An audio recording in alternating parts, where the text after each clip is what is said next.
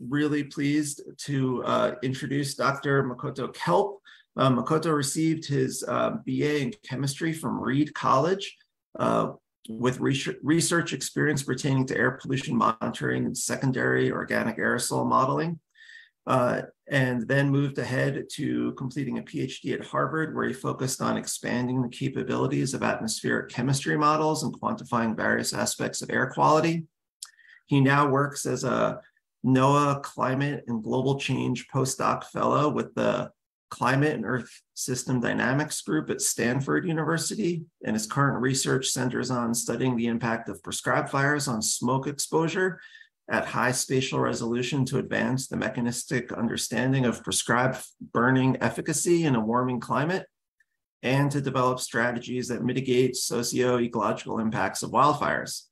In addition, in his spare time, he plays jazz trombone, enjoys football, basketball, and horror movies, which I'm a big horror movie buff too, so I appreciate that.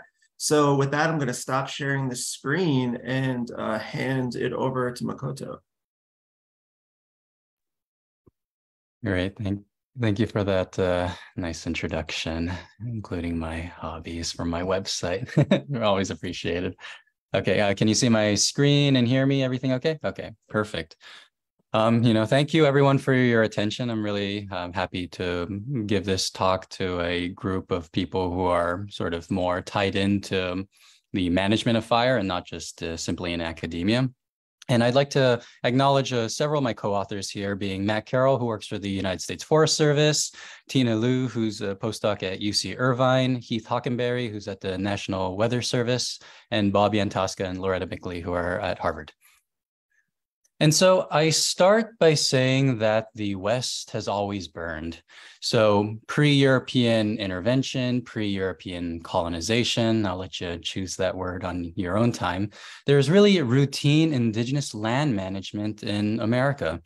It's been a cultural practice of having these prescribed burns for thousands and thousands of years within these communities. But really, within the last 100 years or so, fire suppression has been the law of the land. Starting with the turn of the 20th century, we have the establishment of the United States Forest Service, national forests and parks, and we really want to conserve and safeguard these natural areas by suppressing fires. Within the early 1930s, we had several severe fire seasons in America that led to the rise of our lovable sort of anti-hero mascot in many ways, Smokey the Bear, where it wasn't just enough to put out fires as quickly as possible, but you have to start actively preventing them. Only you can prevent these forest fires.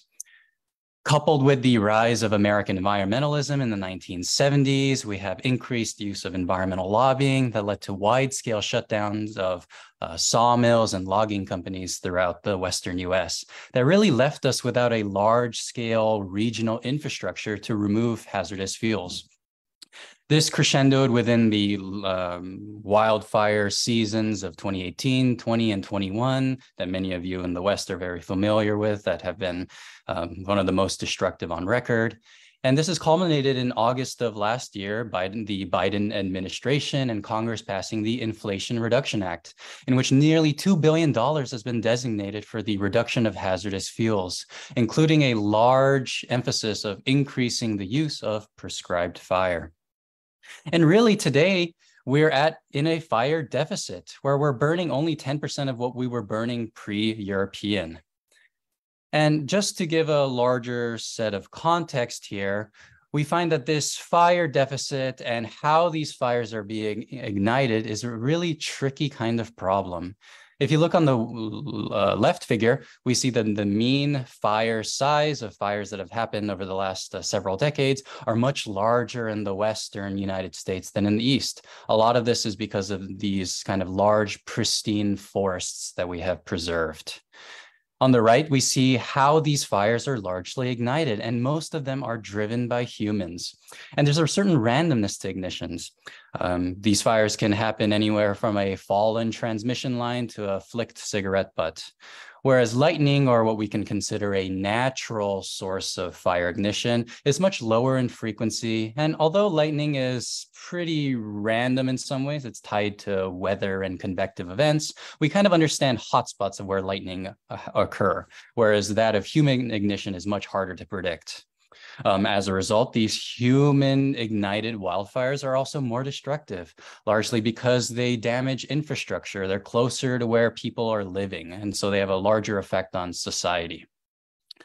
And this, coupled with the sort of randomness and the general foolishness of human behavior, we're left in a weird situation in which the West is basically a tinderbox that can be lit at any moment, and it's really hard to predict when, where, and how that may happen. Okay, and so we know that fire is devastating in terms of damage to human infrastructure, but there's also this health impact of smoke. And we know that over the last several decades, in America, at least, we have really cleaned up our air quality. Air quality has been getting cleaner in cities. We've put scrubbers in power plants and catalytic converters in cars. And generally, air quality has been getting cleaner in the US in both urban areas, traffic sources, and these large power plant sources. But with those air quality regulations, now we have this rise of smoke pollution, smoke PM 2.5, that is really undoing a lot of this air pollution gains we've been getting. So we know smoke is this large impact on human health, and many people are wondering, what's the contribution of climate change to this system? And it's still really being studied. This is a paper that's in prep from Xu Feng, who's a postdoc with Loretta Mickley, and is finding that climate change is a significant driver, contributing 30 to 80% of wildfires in the West, depending on which eco-region you might be in. But, I'd round this off to 50%, meaning 50% is from climate-driven change of hotter temperatures, drought-like conditions, sparking fires. But that means the other 50% is really this societal constraint of fire suppression. So it's this really, this balancing act of these two systems kind of colliding with each other. And so prescribed burns is really still a boutique application in the Western United States. So it depends on which state that you're in. These policies are different state by state. I know that it's more common in the desert Southwest where you are, but it's still not really very common in the West Coast, where a lot of these wildfire events and large smoke events are emanating. We see here that the green indicates prescribed burn acres, and red being that of wildfires in terms of total burned area. We see that in the West, most fires are wildfire in nature in terms of total area burned, whereas in the East, it's largely more managed fire. This is especially true in the southeastern United States, where prescribed fire is very, very common. If they don't do prescribed fire every year or every 2 years, the ecosystem can drastically change. You see these big circles in Texas, Oklahoma, Kansas. This is largely agricultural controlled burns here. But you can see that between East and West, there is a very large divide. I have a quote here from Jason Sachs, who works at the EPA. He's heavily invested in fire and regulations, and told Loretta Mickley and I that right now within the EPA realm, that the biggest policy issue on the table is prescribed fire. So there is this large demand to understand the efficacy of it. Okay, and so many in here are familiar with some tools that we use to study wildfires and the transportation of smoke. Here, I'm going to highlight a very commonly used tool. They're called Lagrangian dispersion models, or PUF models. Many of you might be familiar with high split. It's a widely used model to show how the air arriving at your location of interest is influenced by different regions depending on weather patterns. So basically how it works is that I have some kind of receptor of interest. This could be your own urban airshed. It could be an area that you want to study. So you define that grid. And then you have these different weather fields over time. what you do is take your air parcel and run your box backwards in time depending on the weather conditions you have.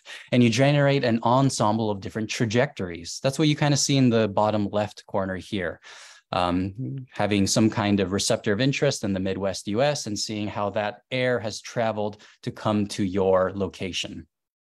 What you can do then is conglomerate all those different trajectories and create what we call a footprint here. And here I define a footprint as the upstream area that influences the air arriving at your location. So what this looks like is if my location is this black circle here, and the footprint is the influence of this region to influence air quality in your ultimate destination here. So the brighter colors, meaning that emissions in those areas have a larger impact on your local air quality. And this has been really a common tool in the scientific literature where we have long-range transport shown here over the United States. On the right is different agricultural fires on air quality in India. And in fact, it's so pervasive that the United States Forest Service has incorporated this into their Blue Sky Playground, where you can quite literally run HiSplit within a web browser. So in many ways, it's this nice democratizing, easy to use tool that you're able to study the transport of air pollution. And I think it's a really great tool. However, I think in many ways it's being overused. I think STILT and HiSplit are pretty simplified examples of transport. You know, there's no effect of wet deposition. So, you know, we know that smoke can get rained out. That's not found within HiSplit. We know that there's chemistry involved. Chemistry can kind of produce and destroy these chemical pollutants as it ages over time. That's not represented at all in these models. And so what I will show here is using a chemical transport model, which has greater physics-based and chemistry-based processes where we can look at how chemistry and how the effect of weather influences smoke. Here I'm showing you examples that have been used in Southeast Asia to study peat burning fires. And this has been shown to determine the concentration, population-weighted concentrations of PM 2.5 smoke from these fires.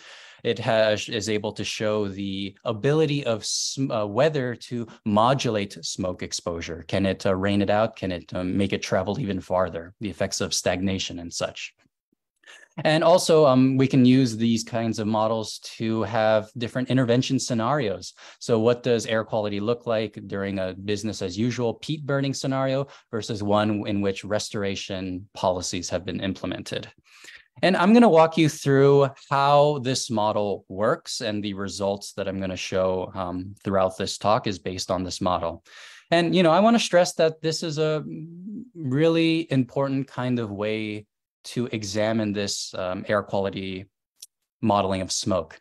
This is a model, and these chemical transport kind of climate-based models have so many decades worth of people spending their entire PhDs just on a little snippet of a model to study dry deposition of a single particle or a single species. So I think there's just the vast collection of human knowledge in these models is really inspiring to me, and that's what really got me into the field as a whole. But I'll show you how this GeosChem adjoint model works. First is I identify my region of interest. Similar to the Lagrangian model here, but it's a grid-based system instead of a trajectory-based one.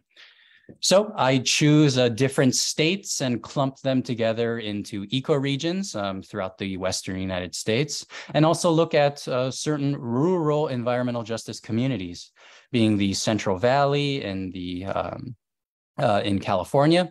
This is an area that basically grows America's fruits and vegetables. There's huge populations of Hispanic agricultural workers where inhalation of smoke is this heightened occupational hazard. Similarly, I'm from the Seattle area originally, and we know that there's a lot of agricultural workers in central and eastern Washington that picks a lot of apples. You know, Washington State produces the most apples in the country. And the Navajo Nation. So this, I think, is a very interesting one. This is the largest Native American reservation in America in terms of landmass and population. It actually has very clean air pollution generally. It's in the middle of the desert. There's no large-scale industry that kind of constitutes a large polluting source. So any enhancement of air pollution from smoke would be interesting to study this kind of area. Okay, next is we define some kind of biomass or wildfire burning emissions. Here we use the GFED emissions. It's a consumption or activity-based emissions that maps burned area to smoke concentrations, basically. We do so for the 2018 and 2020 fire seasons, going from July to November. And this is specific to only biomass burning. Next is we generate concentrations of these wildfire-specific pollutants using the geoschem model. So basically, we take this model that has a bunch of different physics and chemistry-based operations, feed in the emissions in time and space to then generate these concentrations. Here I'm showing you, I note here that the resolution is 0.25 degrees, so that's around 25 kilometers squared for the grids that I'll be showing you here today. Okay, and so this is an interesting part here. So we can generate these concentrations, but then we can also generate the effect of weather on these concentrations. I'll call these sensitivities for the rest of the talk. A sensitivity here is defined as the change in concentration of our wildfire pollution of interest, given a change in emissions. And it's computed using this geoschem adjoint. So basically how this works is I run my simulation forward in time. I map emissions to concentrations. I do that for the entire fire season. Once that simulation is over, I then run the model backwards in time, where I basically compute a derivative. So the derivative is the change in concentration due to the effect of these three different parts of the model, being convection, advection, and deposition. So the ability of these three specific processes to affect concentrations of smoke. And the resulting map I show is here. This is for the Northern California receptor that I showed earlier, where the darker spots show an influence of how weather can affect the concentrations of our smoke species. And so, convection and advection are also tied to the topography, which we are not able to get either with the high split kind of model. Okay, and with that, using all these different kinds of informations, concentrations, emissions, and sensitivities, we can calculate population-weighted smoke exposures with this framework. Okay. And, happy to answer any questions about this modeling framework. It is a bit specific, but I think the tool itself is pretty powerful. So I'll show you what that looks like in terms of results. Here on the x-axis is the different months in the wildfire seasons, going from July to November for the 2018 and 2020 wildfire seasons. Each of these color-coded lines represents a different receptor that I showed you, with the dotted lines being one of those rural environmental justice communities contained within a larger receptor. On the y-axis, it's on a log scale, I have to note. This is the population-weighted smoke exposure for these different receptors. And so for 2018, we see that the high of that fire season was due to the campfire near Paradise in Northern California. We see here the blue line. I'm not sure if you can see my mouse, but we see here, okay, great, that the entire Northern California receptor experienced around 44 micrograms of pollution of PM2.5 from smoke averaged over that entire month. And that actually agrees pretty well with surface sites that we have information from. If we look at the Western United States as a single receptor as a whole, we find that over that month, the entire West experienced 8 micrograms per meter cubed of pollution of population when weighted smoke exposure. So just that one fire alone had an 8 microgram effect over the entire Western US. We look here in September of 2020. This was a lot of the Labor Day fires where basically the entire West Coast was on fire. And we see that the high was in September. The entire West actually experienced 44 micrograms averaged over all space and time for that month, which is unhealthy for sensitive groups for that level of air pollution exposure, with Northern California and Washington and Oregon being even higher than that. And so, I think this is good to see that these time series agree well with what actually happened in real life. I don't think it's particularly interesting in many ways because, this is almost common sense to many of you in this audience who already know the fire season dynamics. These are based on emissions inventories, which are really well vetted, and they use satellite data to kind of confirm what has happened in real life. So it makes sense that it matches reality pretty well.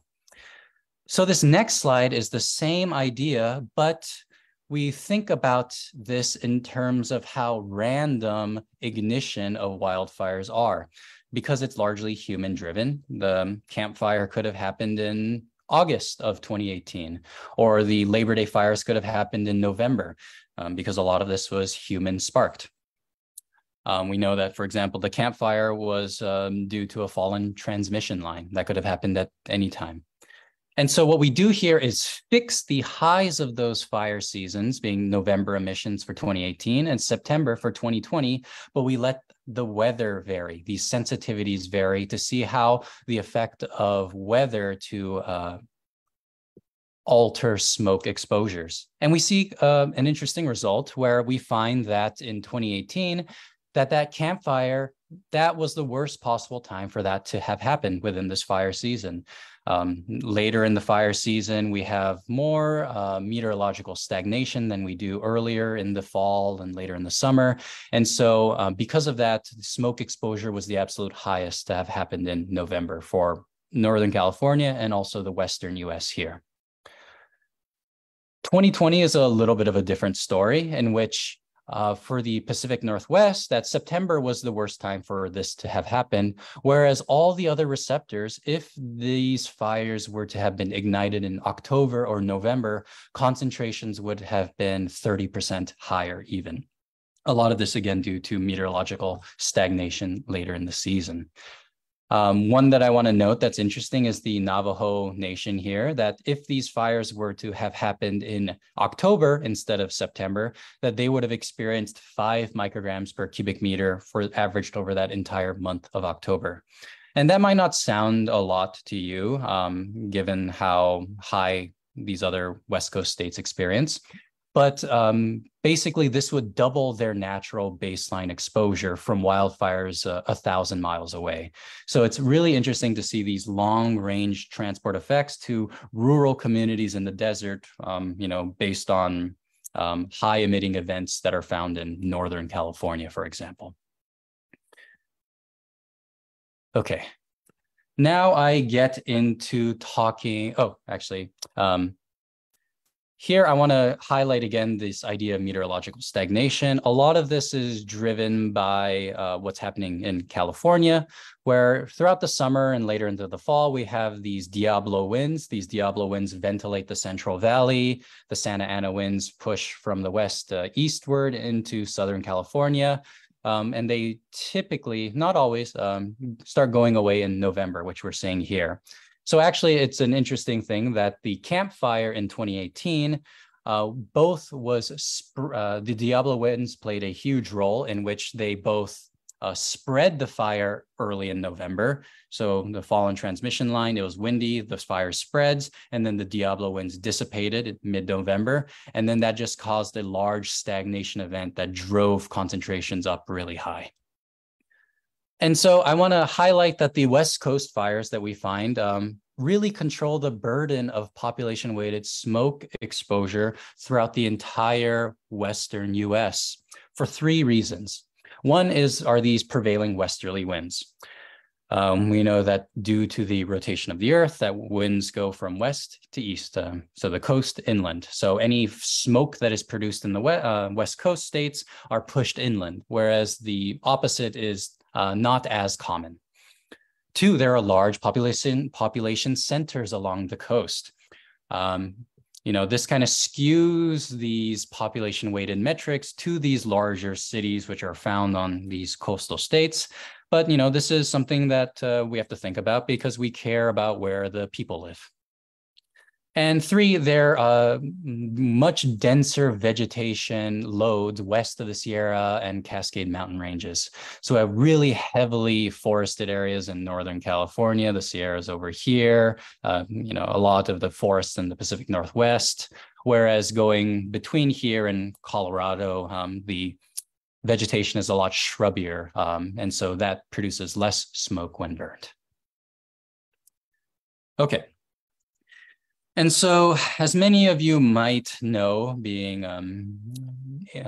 involved with fire research and different agencies in this consortium, that databases and understanding of prescribed fire in terms of an open data setting is pretty limited. A lot of academic papers on prescribed fires are small in terms of area and scope, usually looking at a forest level or an understanding of the canopy dynamics of wildfires or how fires may jump from different fuel types. And so there's nothing that really covers vast landscapes in the Western US. So here, to try to mimic our understanding of prescribed fires, we do a hypothetical modeling scenario. So I found that depending on, the species type in a forest, that prescribed burns can reduce the probability of fire by 25 to 75%. So that's a huge range that I've found. If others here know of literature they'd like to share with me, that'd be awesome. But, for our hypothetical scenario, we said, okay, if this receptor would do a prescribed burn, let's say that would reduce emissions by 50%. It's arbitrary, but it's where these 50% reductions happen that is actually quite interesting. So if I apply a 50% reduction of emissions everywhere, then it makes sense that your smoke exposure would go down by 50%. But let's look at Washington and Oregon here. If all these different receptors in the Western United States reduced emissions by 50% through a prescribed fire intervention, it would reduce pollution by 70-ish micrograms. Okay, but of that 70 microgram reduction, 91% of that would be just doing those prescribed fires in Washington and Oregon alone, with the other 9% coming from Northern California. Similarly, with Northern California, doing those prescribed burns locally has a much larger effect than those influenced from outside states. But once we go inland, so let's look at Idaho and Utah, these Great Basin states, we find that doing these prescribed burns in this local receptor constitutes only 11% of that possible reduction, whereas over half would come from Northern California alone. And that generally in the United States, again, we're seeing these kinds of relationships in which the West Coast really can, just doing those prescribed burns on the coast has a huge effect for air pollution for all of the Western US. And again, you might say that's pretty arbitrary, but I've played with these numbers, and even doing a 10% reduction on the coast and a 75% reduction in these other receptors, we still see these same kinds of patterns.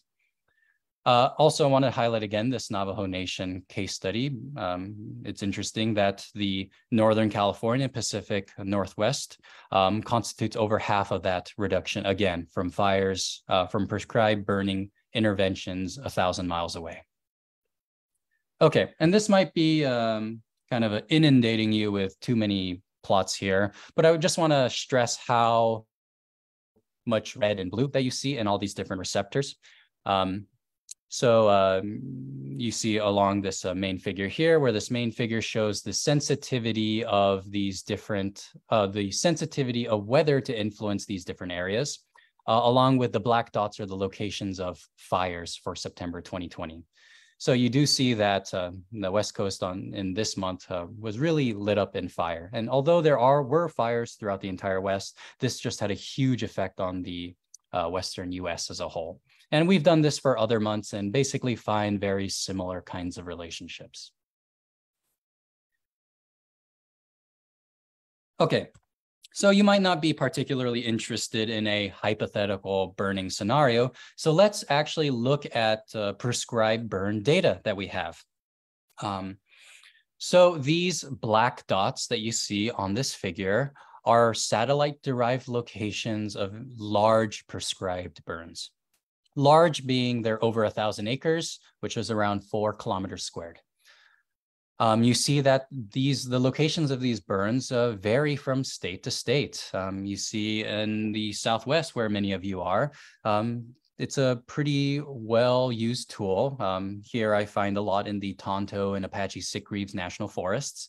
In Central Oregon, this is largely agricultural burning. The pixelated map that you see is for this really bad wildfire season month of September 2020 and the emissions of smoke. And you see that there is a mismatch between where these aggressive prescribed fires have been done versus where all the smoke was generated for this really bad fire month. See, and there more research needs to be done at a finer resolution, but there is this kind of relationship we see that maybe larger prescribed burns may reduce smoke impacts from future wildfires, but they're really not occurring in these key areas being Western Oregon and Northern California, where we only find 7 of these kinds of fires over a 5-year time period. And you might say, hey, I actually know a lot about forest land management and definitely know that there has been more than 7 prescribed fires in Northern California. And you're actually right. However, a lot of these prescribed fires done in these regions are very, very small. So here is a different kind of data set. This is the NF-PORS data set. It's managed by the Department of Agriculture and along with the Department of the Interior, managed through the United States Forest Service. And it's these fires are reported by land managers. So it's an on-the-ground data set. We find that over a 3-year period, we have this data for 2018 to 2020. Northern California actually had almost 10,000 prescribed burns, but most of them are just so small, on the order of 10 acres or so. If we filter the number of fires by acreage, and looking again at the 1,000 kind of acre threshold, we see a similar relationship to that satellite data. And that even a 500 acre threshold, we find that less than 1% of these fires in Northern California are 500 acres. And that the United States Forest Service, in trying to plan for ramping up the number of prescribed burns in this decade, really want to try to start advocating for applying a small number of large prescribed burns instead of many smaller ones. And I'll talk to you about the feasibility of that kind of later in this talk.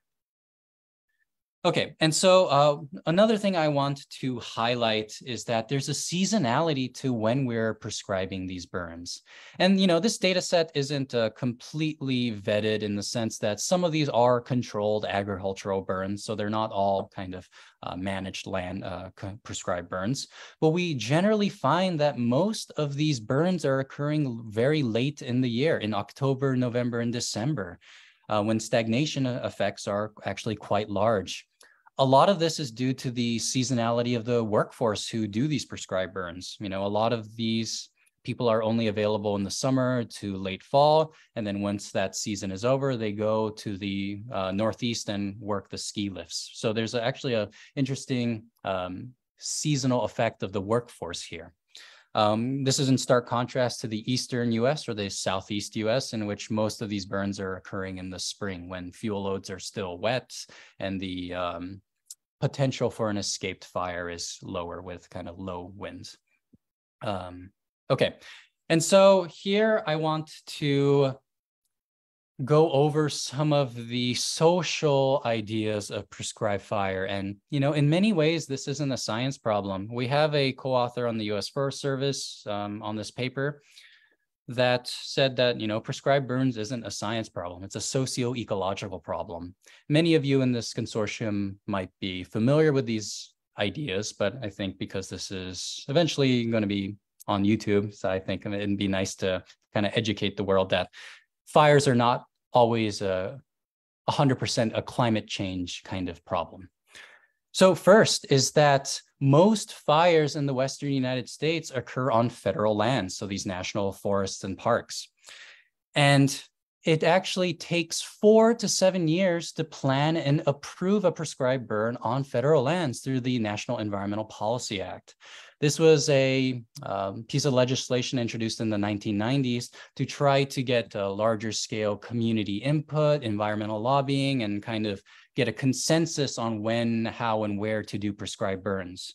But as a result, it's introduced a huge bureaucracy into this system that really slows down the ability to prescribe fire.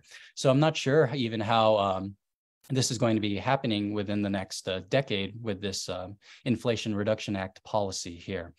So there's this huge bureaucratic way to prevent large-scale prescribed burns. There's large-scale fatigue and hesitancies of increasing the use of prescribed burns in the West. These fire seasons are getting longer and longer. People are really tired of breathing in smoke and adjusting their lifestyles. And now when that fire season's over, you're going to tell them that you want to burn more fires on purpose. So there's this societal worry of this, and people are not always on board. So communication of short-term costs of prescribed fire are very important. And many people here in the Southwest are very educated on the fact of that these prescribed burns might escape, especially the one last year in New Mexico that was a planned prescribed burn and escalated into a full-on fire that was the largest in state history. So this is always a kind of a case study story that the media and others might latch onto that really scare off the expansion of prescribed burns. In this country, environmental lobbying has played a huge role to dampen this also. In the Western United States, sawmill infrastructure is at a 70-year low. The demand for non-timber wood products is very underdeveloped in the West. If you cut down a tree in a national forest in Oregon, the closest sawmill is in Idaho. By the time you transport that log over there, it's not worth any money. Most national federal lands in the West are too steep, too distant from towns and roadways to bring in heavy infrastructure to prescribe burns or even have mechanical thinning. There was a prescribed burn planned earlier this year in the about 20 miles from Sacramento. It was a 500-acre burn, so 2 kilometers squared. It took 60 people. It requires a lot of resources. It's Northern California especially is very mountainous. It's very close to population centers, and there's a lot of risk involved. Also, it's kind of within our cultural zeitgeist that environmentalism is highly tied to conservation and saving land from being burnt down, saving land from being cut down. We see this in kind of our cartoons that we grew up with, where the trope of chaining yourself to a tree to save the forest is a very noble thing, whereas prescribed burning and cultural burning from indigenous communities is perhaps something that should be highly incorporated in us moving forward and trying to change this culture of what it means to be an environmental kind of conservationist. It's not meant to safeguard land, but to manage it. Okay, whoops. Okay, so another thing is that our infrastructure and sensors to measure air quality is also underdeveloped today. Again, this is tied to government, where government bodies are slow moving. This is a paper that I put out last year with Loretta Mickley, looking at the EPA sensor network today and how it actually doesn't capture the inhalation of smoke correctly, or the drivers of smoke in the Western United States today. We're not placing enough sensors in locations that measure smoke correctly. We propose a corrected network here that pushes a lot more sensors in the San Joaquin Valley and in Northern California. There's also different air quality regulations where the smoke from wildfires is not accounted for in areas that are out of attainment because they're not able to be controlled by humanity, basically. So it's considered an anomalous event. We're not actively incorporating those metrics, and we're not monitoring them spatially correctly. So there's this potential, we're actually not even understanding the health effects on these different communities. On the right is a paper by Miriam Marlier at UCLA, finding, again, what we found, that there's a mismatch between where smoke is occurring, where these agricultural worker populations exist, and where these sensors are measuring. There's a huge mismatch, so we're not actually able to even quantify smoke correctly. Okay, so last thing is that there is a huge risk for firefighters. You know, in America, we've suppressed fire for 100 years, and we've actually suppressed it quite well. It's sacrificed a lot of firefighters' lives. And right now, no one really wants to work on prescribed fires. The pay is low. The job is incredibly risky for the reasons I outlined. Matt Carroll, who is a co-author, is a communicator in the Forest Service, and there's a bit of a monoculture in the workers who are doing these burns, and it's not the most inclusive environment. He's actively trying to change that, so it's very hard to recruit more people. We know that prescribed burning windows are shortening due to climate change, and again, it's a very high-risk kind of job. Also, this I thought was an interesting piece. Last year, a United States Forest Service worker was arrested because he let a prescribed burn escaped on him. So now there's this even fear of incarceration. So it's a very tricky kind of situation we have. And this is going to be my last slide, just so we have time for questions. Is you might say that the modeling approach I've shown you so far is not really enough to understand how to tackle prescribed burns at a very fine level. You know, this is what I was showing you was 25 kilometers grid boxes, so quite large. Right now, and what I'm working on the next year at Stanford is trying to look at this at very fine spatial resolution, so 3 kilometers squared resolution on different parts of the Western US. We're using physics-based chemistry weather models. We're incorporating dynamic vegetation models to try to model different types of vegetation, being from our dense forests to shrubbier vegetation, and then trying to simulate how prescribed burns would act under different weather scenarios. So we're then able to come up with prescribed burn plans in an ecosystem and in a climate in which prescribed burning windows are getting shorter and shorter. And with that, I leave my key points up here, along with resources from my website. And if you're interested in the paper, it goes more in depth through these methods that I talked about, and it can be found also on my website. But thank you so much for your attention. Wow, thank you. That was awesome. Took us a lot of places. I really appreciate the presentation and delivery. Like Rachel just said in the chat, if you have any questions, please type them in the chat. We do have one question from Devin here, and I'll read it out. So when is prescribed fire assumed to occur relative to the fire season that experiences the 50% reduction of smoke? And connected to that, does that reduction include the emissions from the prescribed fire burning itself, and how long might those last? So I'll let you jump in there. Yeah, so we're not actually simulating the physical prescribed burn here. It's just way too coarse of a model resolution. And even then, this model is pretty expensive to run. So we're not simulating the actual prescribed fires. That's something I'm going to be working on with this last tool in the next year. But yeah, honestly, it's a very simple kind of model. It's a simple kind of simulation in which we say that the effect of prescribed burn is reducing the emissions of that wildfire scenario. So in a way, it's a big assumption, but I don't necessarily want to focus on the exact number and the reduction of the teragrams of smoke that might be emitted or carbon. It's more of looking at these different relationships to one another.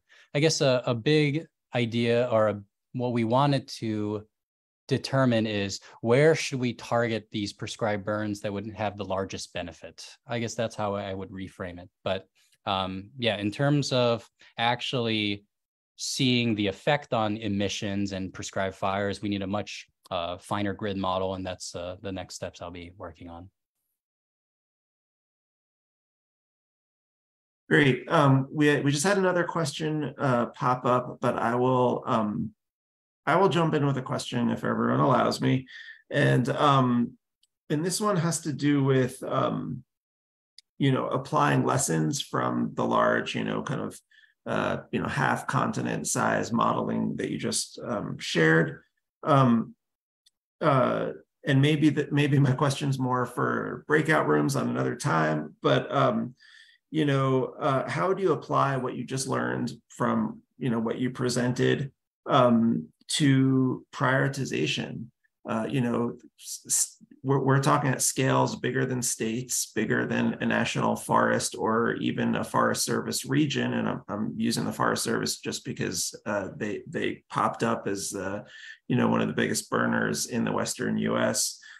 Should we all practitioners plan to be living for 2 months in Northern California and Oregon for the next 5 years to try to have an impact? Like, what are some prioritization things that you've been thinking of?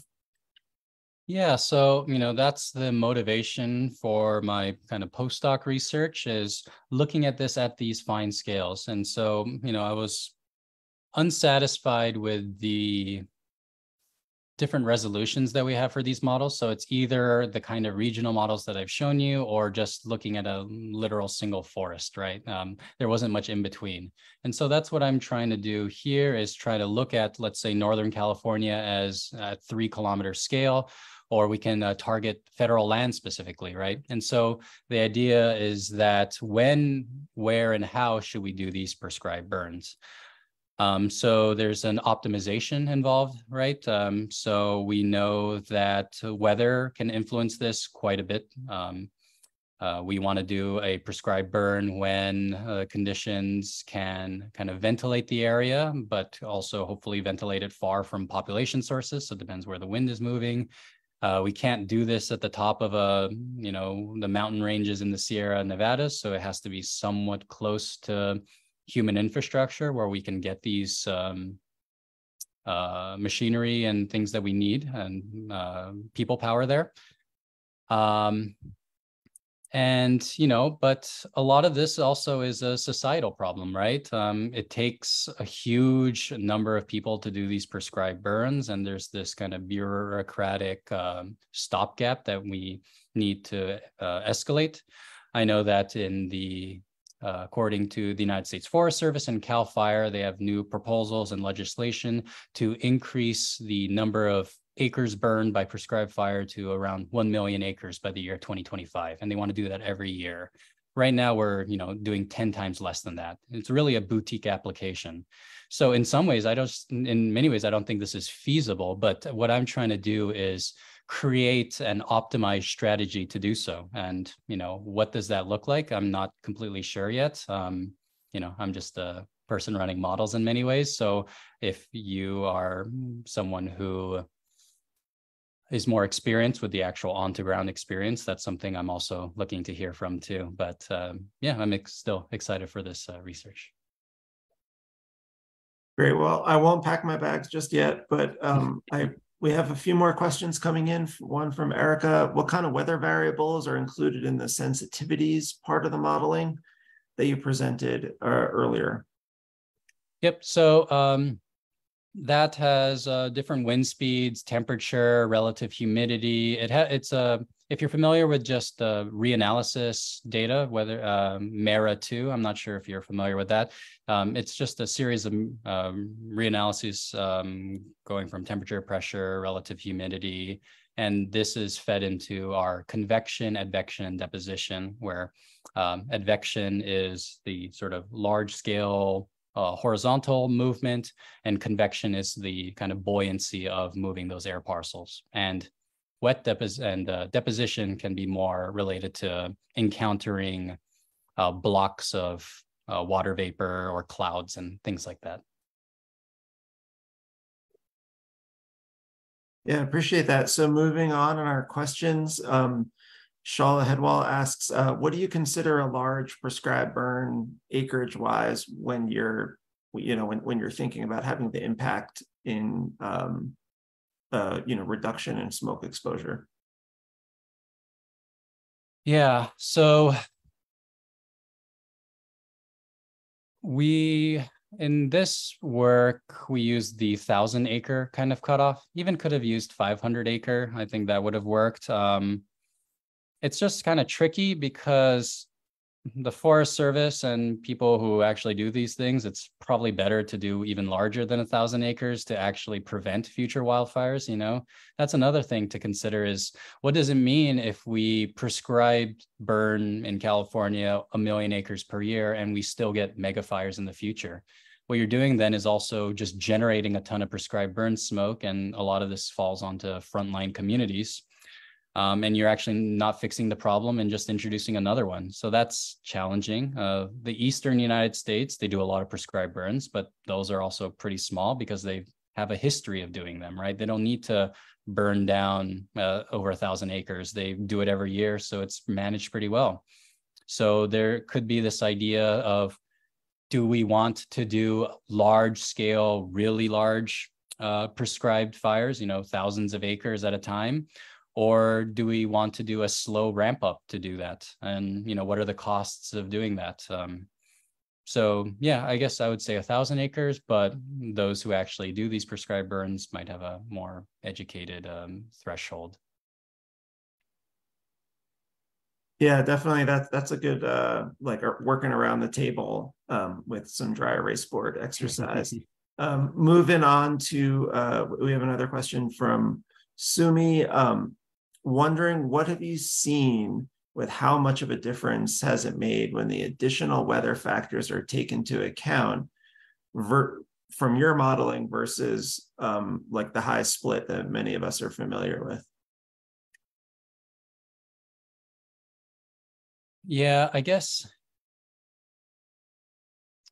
high split is just very simplified, where you can model a lot of that just using Gaussian dispersion or Gaussian noise. So it just eventually will dissipate due to gravity.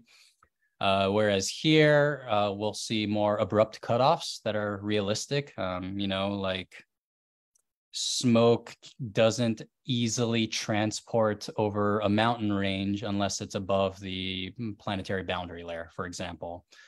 You can't do that at all with high split. Or if there's a rainstorm that sits on a patch of land in Oregon or in the rainforests of Oregon, then it gets immediately rained out and you have this kind of discontinuity. So yeah, I think these are important considerations, given that we know that the physical climate system does influence smoke transport. And I think it's just kind of being discounted in a lot of ways. Yeah, as someone who was on a burn last week and clicked the box for a high split model for our spot forecast, it was not used much in our operations. Huh. Apologies to anyone who may be on the call who generated that high split for me. So next question is, how can we verify forecast ventilation? This is from Amber. Is there any is there a climate approach to identifying days where they're more likely to have good to excellent ventilation? Is there a way to reverse calculate plume dynamics from a video of a prescribed fire per se? Yeah, let me just look at that message so I answer all points of it. Yeah, it's jam-packed. It's a good one. Verify forecast ventilation.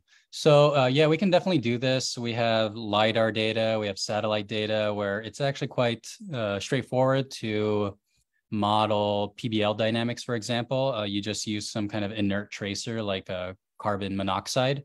So that's a gas that has a 2-month lifetime. So you can kind of track how it moves from surface of a fire. Does it get trapped within an inversion layer? Does it pierce that inversion layer? So we can verify it through satellite data like that. Climate approach to identifying days, good to excellent ventilation. I think there is, I don't know of a forecast approach. I know a paper last week came out in Nature Comms, I think, one of the Nature journals, showing that prescribed burning windows are decreasing. And one of the factors that they considered is kind of temperature inversion events. So the lack of ventilation, I guess you can consider it. And you can calculate that through these different climate variables that we have. I don't know it off the top of my head. And is there a way to reverse calculate plume dynamics from video of a prescribed fire? So yeah, I think that's super interesting. That would be kind of a data-driven approach that would interest me. And really, there's a lot of problems with trying to model prescribed fire, right? In terms of these models, the data isn't great. We don't have enough data about fire suppression. We don't have enough data about heterogeneous emissions, right? Everyone who has worked a fire knows that even in a single patch of land, you could have so many different vegetation types that is really difficult to model. It's just not all one kind of vegetation. And so, yeah, in terms of dynamics of that, I think that would be possible if you had the kind of video data for that. That would be, yeah, super interesting to think about that if that's something you're actively working on.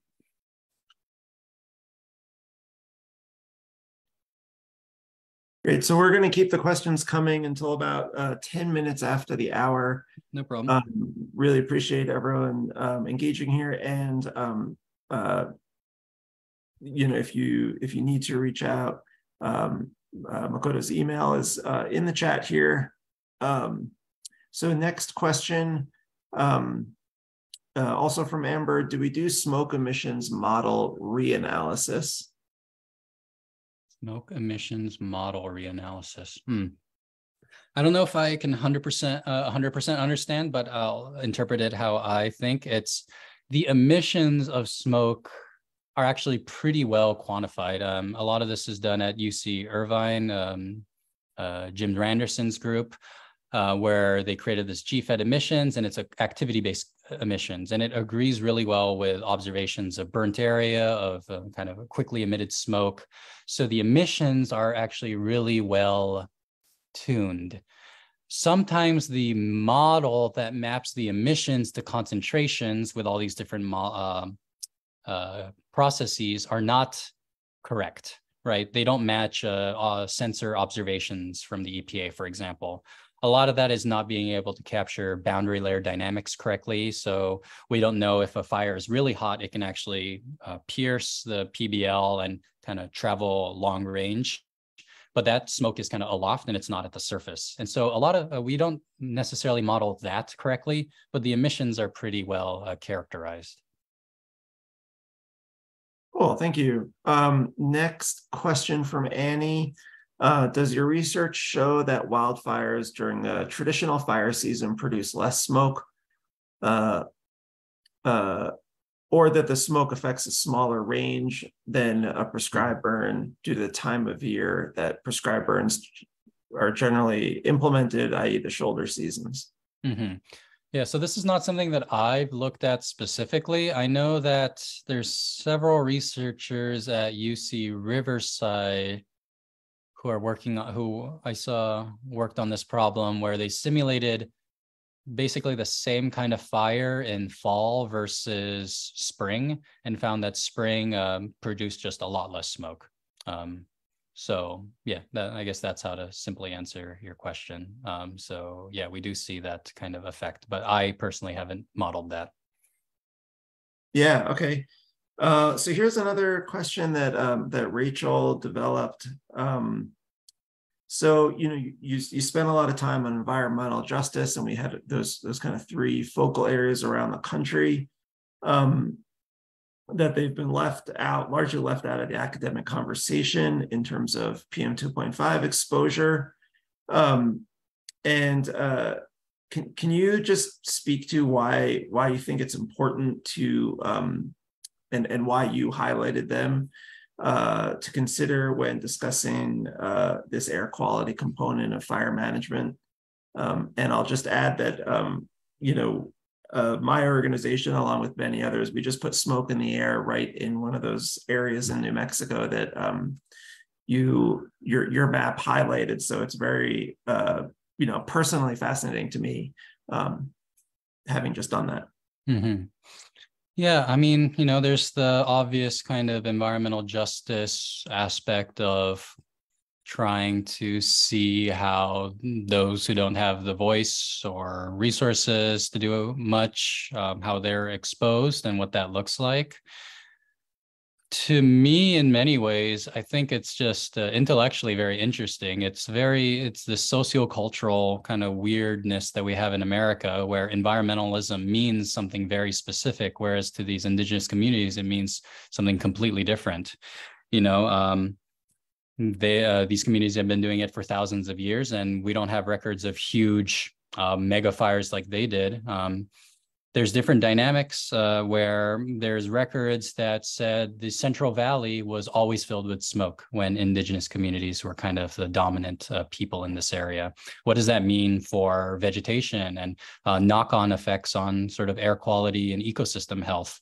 A lot of these huge California redwood forests didn't really exist when these indigenous communities were the dominant societies around, so they really altered landscapes very effectively. And early kind of American colonial records show that these settlers just kind of walked in. They just walked through the Sierra Nevadas, and it was an easy traversal because of this routine land management. You can't do that at all. These are huge, dense forests. And within 100 years, we've effectively changed the entire kind of makeup of the ecosystem.